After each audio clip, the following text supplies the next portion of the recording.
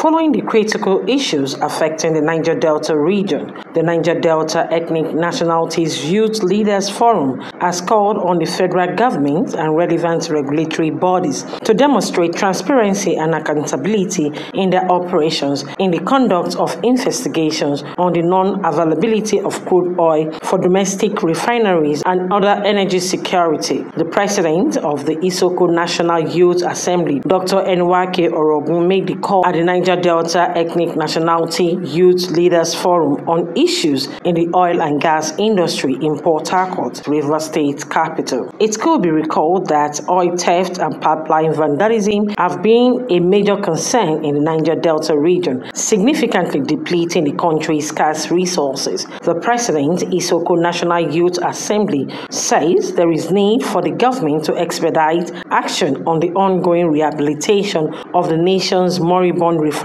which has been a major cause for concern for years. The forum therefore called for a renewed focus on sustainable development initiatives that directly benefit the communities in the Niger Delta, including prioritizing infrastructure development, environmental preservation, and the creation of employment opportunity for youths. Empowerment of our youths who are involved in the illegal boundary. Let me just say that we do not have a justification for the economic sabotage that the illegal boundary is causing, but even far less of justification is the neglect of our people in this refinery process, in this refining process. The neglect of our youth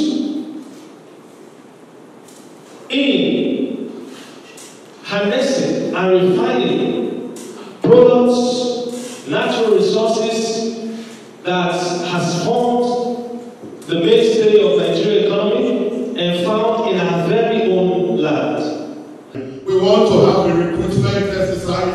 What nationality youth leaders can say yes. In this recruitment exercise, we are able to have 100 youth who were recruited for this purpose. We are able to have 200 youth across, given to Urubu, given to Isoko, given to Nasi, given to APU, given to Niger.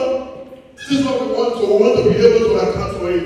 And not telling us you gave us 100 youth that we cannot see in the street or feel their presence.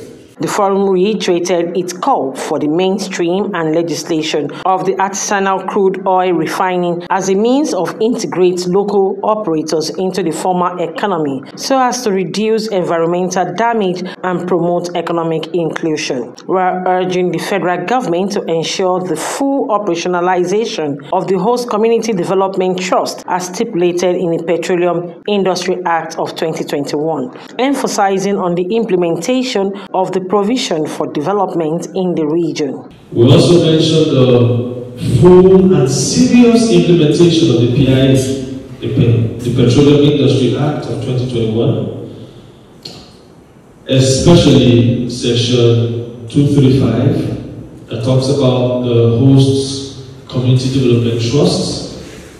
And we agree that we want to see, we're calling on the IOCs and all the relevant stakeholders referred to as settlers in the same PI Act to immediately take steps, whatever step they want to take, so that our communities will start benefiting the 3% from their previous year's expenditure that is on the Niger Delta, as much as we want to ascertain for what is due to us. We are not pushing for change of government or trying to call for a military coup or constitutional change of government. And that was why we stayed out from that process. We want to appeal with the leadership of this country to be steadfast and take our engagement here very serious. The forum, however, applauds the federal government's gas to power and presidential CNG initiative, but stressed the need for these programs to be scaled up and implemented more rapidly, especially in the Niger Delta, to improve access to electricity and clean energy alternative for the people of the region. Kike Lomo Okeri, Global Television News.